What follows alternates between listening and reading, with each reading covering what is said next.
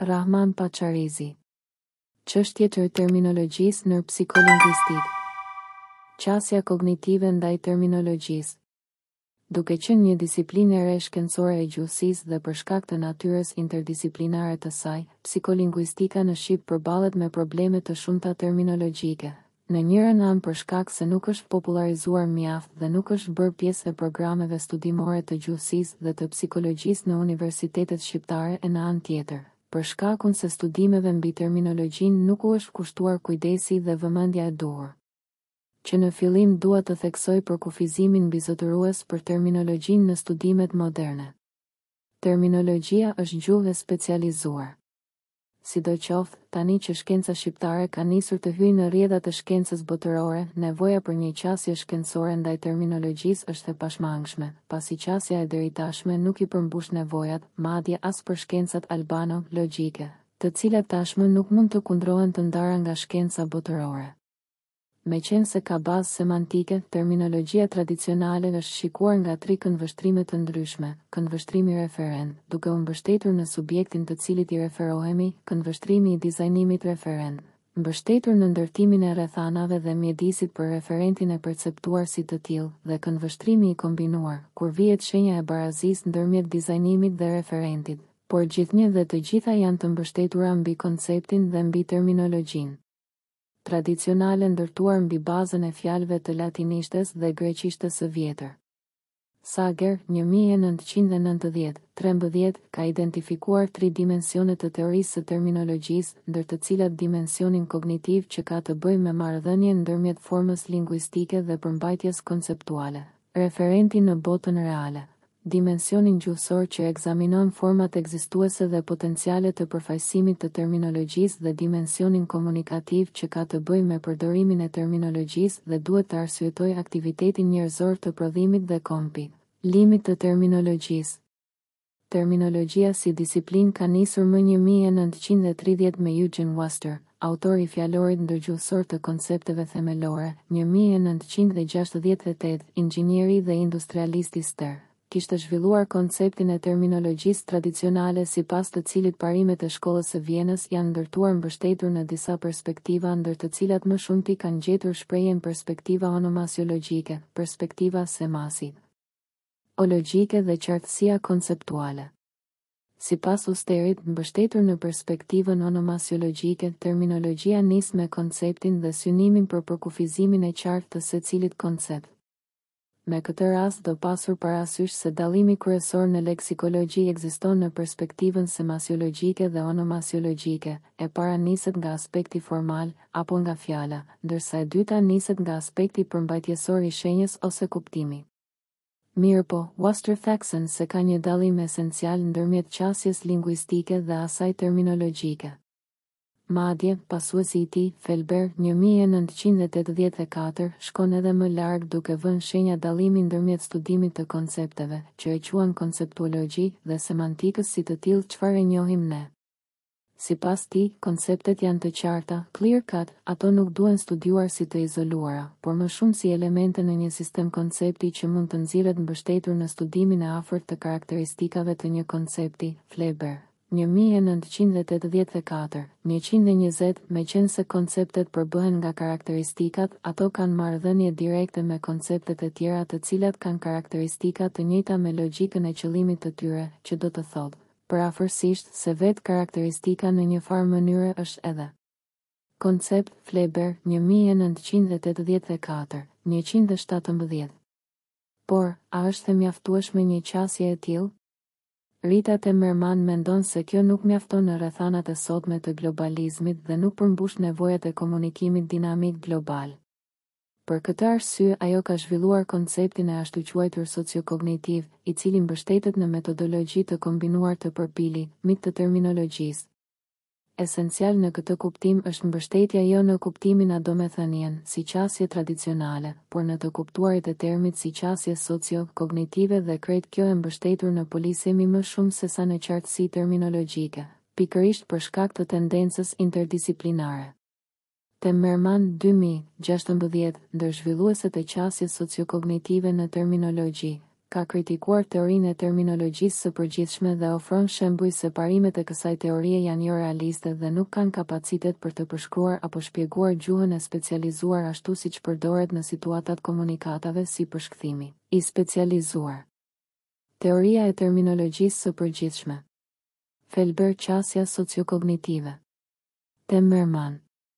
Një konceptet kanë rol qendror në raport me dizajnimin e tyre linguistik. Gjuha nuk mund të konsiderohet si e shkëputur nga konceptet përderisa luan rol krucial në konceptimin e kategorive. Dy konceptet dhe kategorit kanë kufi qartë të dallueshëm. Shumë kategori kanë kufi të paqartë dhe nuk mund të definohen. 3 definicionet terminografike gjithmonë duhet të jenë intencionale, me referencë të qartë. Struktura dhe lloji optimal i definicionit nuk duhet të jetë i kufizuar vetëm në një mënyrë dhe përfundimisht kjo varet nga koncepti të cilin e definon. 4 referencat monosemike janë rregull në terminologji kur ka një marrëdhënie një me një ndërmjet termit dhe konceptit. Polisemia dhe sinonimia ndodhin shpesh në gjuhën e specializuar dhe duhen përfshirë në analizat realistike. Terminologjike. 5 Gjuha e specializuar mund të studiohet vetëm në aspektin sinkronik. Kategorit, konceptet si dhe termat që zhvillohen me kalimin e kohës, duhet të studiohen në aspektin diakronik. Në këtë kuptim, modelet kognitive luajnë rol të rëndësishëm në zhvillimin e ideve të reja. Tab. Krahasim ndërmjet parimeve të teorisë së terminologjisë së përgjithshme, vërtetë, dhe qasjes sociokognitive në terminologji.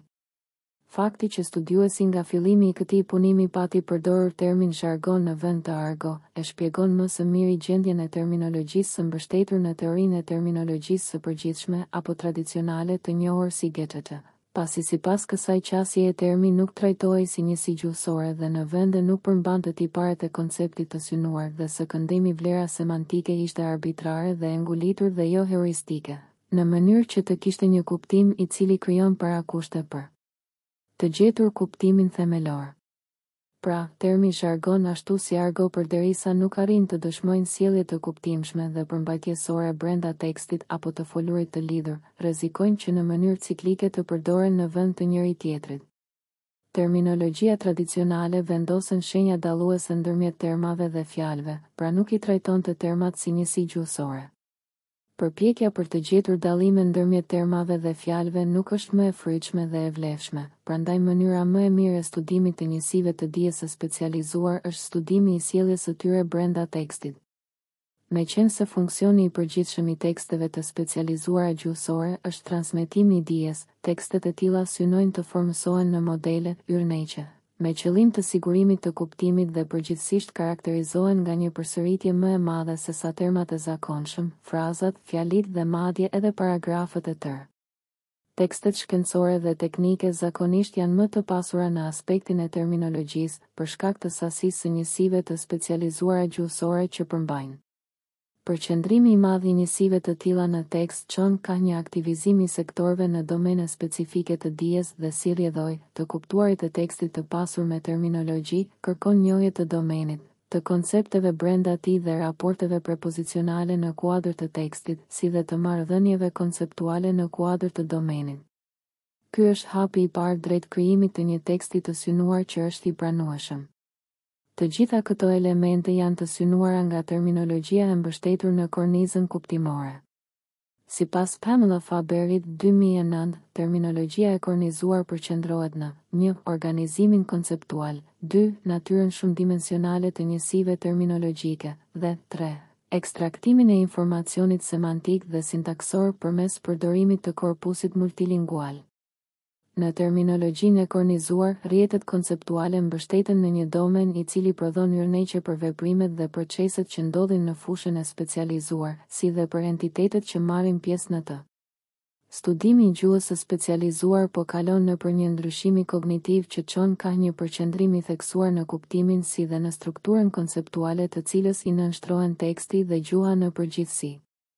Duket se teoria mbi terminologjinë po zhvillohet nga preskriptive në deskriptive me fokus të shtuar në studimin e njësive të gjuhës së specializuar nga perspektiva sociale, linguistike dhe kognitive.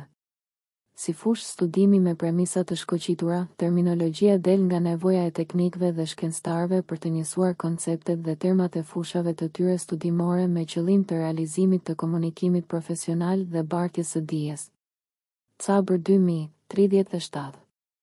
Kognitivistët si Faber, Temerman e të tjerë mendojnë se terminologjia është veprimtari lingvistike dhe kognitive, pasi termat janë njësi gjuhësore që përmbajnë kuptime konceptuale në kuadër të kornizës së teksteve të dijes së specializuar. Në kuptim të natyrës së termit, ky proces i transmetimit të kuptimit është po aq i rëndësishëm sa edhe koncepti të cilin ai e dizajnon. Një qasje e tillë, sipas tyre, duhet të jetë leksikocentrike dhe e mbështetur në përdorim, si dhe e fokusuar në përfaqësimin kuptimor dhe konceptual. Në të vërtetë, kjo është esenca teorike e qasjes kognitive gjuhësore. Në të kaluarën, terminologjia dhe lingvistika kryesisht kanë injoruar njëra tjetrën. Në fazat fillestare, terminologjia ka qenë e interesuar për pavarësim nga fushat e tjera të dijes, me synimin për të krijuar një disiplinë krejtësisht të pavarur. Terminologët kanë shkuar aq larg sa kanë thënë se termat nuk janë fjalë. Njëjtë është sjell edhe lingvistika duke sforcuar idenë se gjuha e specializuar është konsideruar si rast i veçantë i gjuhësisë së përgjithshme. Sipas Pamela Faberit, teoritë kognitive përqendrohen në aspekte sociale, komunikatave dhe kognitive të terminologjisë. Vizoni që ofrojnë është më realist, pasi ata analizojnë termat ashtu siç përdoren dhe ashtu siç sillen në tekst. Ky prandaj është ndërrimi kognitiv në qasjen ndaj terminologjisë. Përkthimi i fjalë për fjalshëm nuk na kon askund, pasi ekzistojnë korniza të ndryshme referenciale. Prandaj, thot studiuesja ruse Natalia Gvishani, duhet njohur sistemi si tërësi për të qenë në gjendje të gjejmë ekuivalentin e qëndrueshëm në gjuhën e synuar nacionale, për termin e huaj, pasi analiza kontrastive e terminologjive nacionale mbështetet në përparësinë e përmbajtjes. Ne nuk mund ta kufizojmë vetveten vetëm tek emrat pa pasur parasysh edhe vetë subjektin, konceptet dhe nocionet themelore të tij. Interesimi për faktet dhe idetë na shtyn të ndërmarrim një qasje kognitive me përqendrim në dijen enciklopedike. Ne fillojmë me konceptin, pasi besojmë se duke identifikuar konceptin, mund ta zgjidhim së paku një pjesë të problemit, të ofrojmë një definicion të qartë për atë që bëhet fjalë, pra për nocionin në shqyrtim. Problemi tjetër është se si ne flasim për këtë nocion, pasi mund të ketë më shumë se një term për një koncept të vetëm dhe ky është një nga premisat me të cilat Timmerman i kundërvihet teorisë së terminologjisë së përgjithshme. Për këtë arsye, analiza kontrastive përmes metadialekteve na mundson të krijojmë një ide se si përdoret termi. Në nivelin metataksonomik, shqetësimi ynë kryesor është aspekti heuristik i subjektit, metodologjia e marrjes me termin dhe sistemin terminologjik me qëllim të standardizimit dhe optimalizimit të mëtejshëm. Dimensioni ndërkombëtar i përdorimit të termave përbën majën e kërkimeve në këtë fushë. Qasja heuristike është e pandashme nga ajo ontologjike. Nëse formuluesi i termit merr parasysh strukturën dhe përbërjen e termit, plani ekspresiv, më pas ai është përgjegjës edhe për përmbajtjen. Çështja del te qasja që duhet adoptuar për t'u qasur terminologjisë. Si të veprohet me traditën terminologjike të shkencës botërore, që është një qasje standardizuese optimalizuese e mbështetur në latinishtën dhe në greqishtën e vjetër. Akmanova, 1977, 91, 92, thot se fjalët ndërkombëtare, me origjinë latine ose greke, që na kthejnë në retorikën e lashtë nuk sigurojnë transmetim direkt dhe të tërësishëm të informatës, por në të njëjtën kohë sigurojnë korrespondencën më të plotë të mundshme ndërmjet shprehjes origjinale dhe asaj metalingvistike të përkthyer. Tani, qasja kognitive kërkon që të përdoret një term i cili vihet në funksion të informatës dhe të komunikimit, dhe jo që të jetë term për vetveten, siç janë termat latin. Kjo qasje siguron komunikim më efikas dhe më përmbajtjesor, rrjedhimisht edhe më të gjerë, brenda një komuniteti gjuhësor, pasi termat e latinishtes dhe të greqishtes së vjetër, jo vetëm që kanë probabilitet më të lartë të qenit të pakuptuar. Por duke qenë se vinë nga gjuhë tashmë të vdekura, nuk arrin të jenë krejtësisht të përputhshme me nevojat e komunikimit, pra nuk e krijojnë maksimalizimin e përputhjes konceptuale me rastin e të kuptuarit të gjuhës në secilin domen përdorimi. Mirë po, përparësia e përdorimit të këtyre termave vazhdon të mbetet në standardizimin e tyre, si dhe në faktin që ka përcejnë në masë të madhe barierat ndërmjet gjuhëve, duke realizuar në një masë edhe dimensionin e optimalitetit standardizues.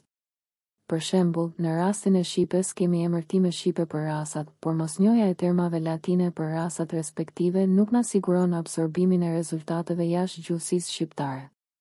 Së këndemi jemi të obliguar që në gramatika të përdorim edhe terminologjinë ndërkombëtare nga kjo fushë. Mirë po, nëse ndërtojmë një qasje kognitive, a duhet të përdorim termin gjinore për genitivin? Sigurisht që jo, pasi gjinia është komponent fakultative e kësaj rase dhe nuk shpreh tiparin kryesor të saj që është përkatësia. Në një qasje kognitive kjo ras do të quhej përkatësore, për shembull.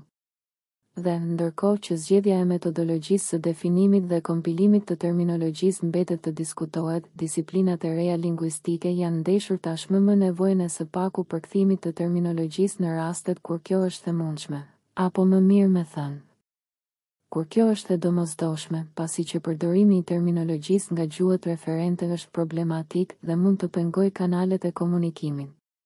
Zëvendësimi i gjuhës së terminologjisë së shkencës botërore nga latinishtja e greqishtja e vjetër në anglishte ka nxjerrë në shesh probleme të tjera. Për shembull, psikolingvistika, duke mos gjetur terma korrespondues brenda gjuhësisë tradicionale, është detyruar të krijojë terminologji të re, mbi bazën gjuhësore të anglishtes, pikërisht mbështetur në qasjen sociokognitive që jep përparësi domethënies përpara kuptimit. Në shqipen, së paku deri tash termat e anglishtes janë përkthyer, më shumë mbështetur në dijen dhe vullnetin e vet atyre që kanë përkthyer nga kjo fushë e që fatkeqësisht janë pak. Në këtë situatë nuk mund të flitet për një qëndrueshmëri terminologjike në këtë fushë, e aq më pak për ndonjë qasje të avancuar metodologjike sa i përket terminologjisë. Në rastin e shqipes ka edhe probleme të tjera që lidhen me gjuhësinë normative tradicionale. Tani ka nevojë të shihet se sa kjo është në pajtueshmëri me gjuhësinë tradicionale dhe sa mund të interferojë terminologjia e psikolingvistikës në pjesën që ajo ka të bëjë me nocionet e gjuhësisë së përgjithshme, para së gjithashtë në morfologji, sintaks, leksikologji e fonetik, për shkakun se këto disiplina në librat normativ, metodologjikisht vazhdojnë të jenë të mbështetura në shkencën sovjetike. Diskutimet e viteve të fundit mbi terminologjinë në sintaks, leksikologji, gjuhësi teksti eti, që nuk kanë arritur ende të hyjnë në librat normativ, kanë nxjerrë në shesh telashet lidhur me emërtimin e gjymtyrëve të fjalisë, njësive tekstore, natyrës së diskursit, mikrostrukturave dialektologjike, situatave, regjistrave eti, dhe në këtë plan psikolingvistika nuk arrin të gjejë një term të qëndrueshëm për sintagmën apo tokfjalëshin, me rastin e një studimi eventual lidhur me marrjen e perspektivës. Interdisiplinariteti shkencor rrit edhe më shumë nevojën për standardizim terminologjik. Rainer Arndts, 1993, thekson se parimi rrënjësor në shkencë dhe metodologji si dhe në mjetet e komunikimit, sa i përket terminologjisë kërkon rregulla strikte dhe një standardizim më rrënjësor të gjuhës. Për të qenë në gjendje të sistematizojmë informatat që futen në bazat e të dhënave apo për të analizuar sasi të konsiderueshme të dhënash nxjerrë nga sistem të ndryshme, vokabulari i fushave të caktuara duhet të kontrollohet. Të kontrollohet në këtë kuptim do të thotë se ka shumë nevojë për përpjekje për zhvillim të vokabularit që na mban në linjë me zhvillimet në fushat e caktuara dhe që ndihmojnë për të ndërtuar vokabular të qëndrueshëm. Në punimin e tij Terminological Equivalence and Translation, Arndts flet për ekuivalencën ndërgjuhësore, me rastin e marrjes me punë shkencore, ku involvohen më shumë se një gjuhë, qoftë për shkak të literaturës së shfrytëzuar, qoftë për shkak të gjuhës së korpusit të hulumtuar në shkencat humane.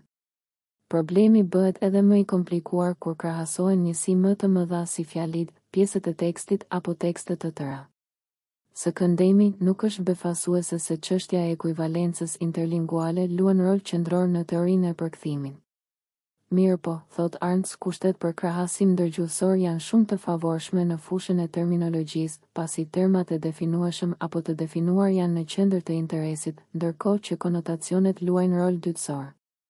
Konkretisht, nëse shikojmë për shembull një fjalor terminologjik të psikolingvistikës të Universitetit Victory, gjejmë rreth 470 njësi terminologjike, Shumica dërmuese e të cilave nuk janë përdorur aq shumë në studimet në Shqip sa të jenë bërë pjesë lehtë e absorbueshme në planin terminologjik.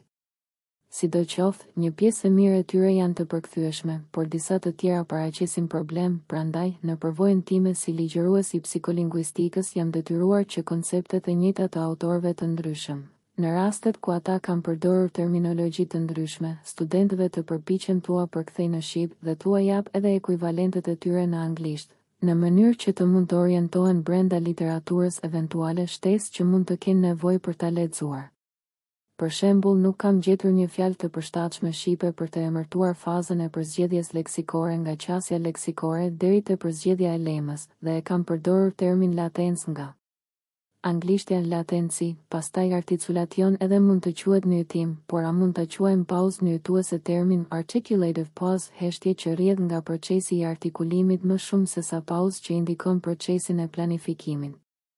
A mjafton të quhet konceptualizim, anglisht conceptualization, faza nistore e prodhimit gjuhësor, kur prodhohet mesazhi paraverbal në bazë të synimit të folësit apo shkruesit dhe si të përkthehet saktë për të përmbushur nevojat semasiologjik të shqipes termi constituent assembly, që është formimi i kornizës sintaksore gjatë procesit të kodimit gramatikor. Procesit të kodimit gramatikor. Gjithsesi, në rastin e shqyrtimit metodologjik, do pasur parasysh ndikimi dhe shtrirja e anglishtes edhe në fushë të terminologjisë dhe nevoja për standardizimin global të terminologjisë dhe qasjen që do të ndërtojë shqipja në këtë mjedis, mendoj. Natyrisht duke marrë parasysh edhe qasjen sociokognitive, procesin e globalizimit dhe natyrën interdisiplinare të gjuhësisë aplikative, përfshirë dhe psikolingvistikën. Me që latinishtja e ndonjëherë edhe greqishtja e vjetër për gjatë shekujsh kanë shërbyer si referent lingvistik për terminologjinë, shmangia e tyre e menjëhershme dhe zëvendësimi i tyre nga anglishtja është i pamundur.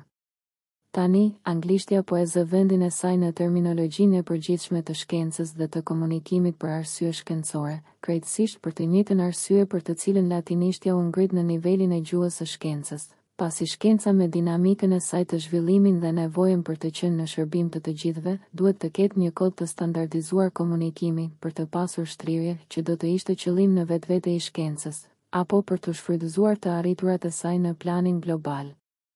Dhe, pikërisht arsyeja e dytë del të jetë baza mbi të cilën mbështetet qasja sociokognitive në terminologji. Aktualisht vetëm anglishtja i ka kapacitetet për të ofruar një logjistikë efikase dhe të mjaftueshme për realizimin e këtij synimi, me që ajo është lingua franca globale.